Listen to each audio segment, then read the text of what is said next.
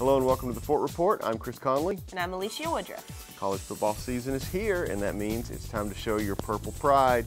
Fridays before TCU home football games will again be Go Purple Fridays in Fort Worth. City staff will be sporting prominent purple to show their support for the Horned Frogs. I expect y'all to do the same. To help celebrate the opening of the season, the Avenue of Light on Lancaster Avenue will go purple along with many of our downtown buildings.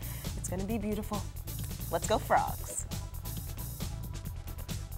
It's time to practice your overhand serve because adult volleyball registration opens up on September 19th at 7 a.m.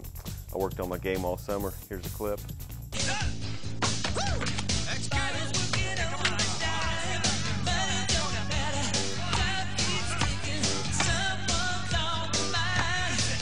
Oh, Iceman, will you ever learn?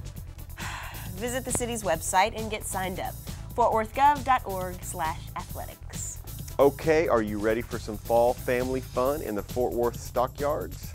There's some crazy animal activity happening Saturday, September 17th at Stockyard Station. It's called Animals Alive. Those aren't stuffed animals, they are alive.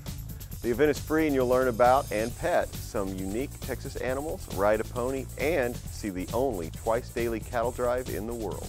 For more information, go to www.stockyardstation.com.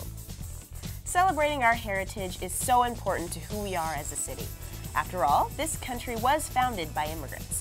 Fort Worth is an amazing melting pot of diversity, and that's what makes us special. Are you proud of your heritage, Chris? Yes, I'm Irish on my father's side and Jedi on my mother's side.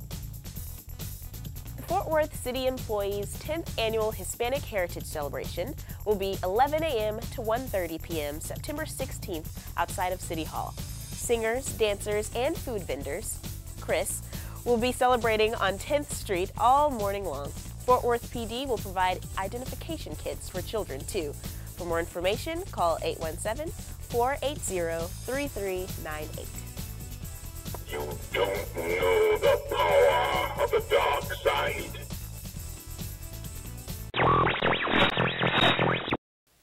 The Force is with you. That's not it. Your powers are weak.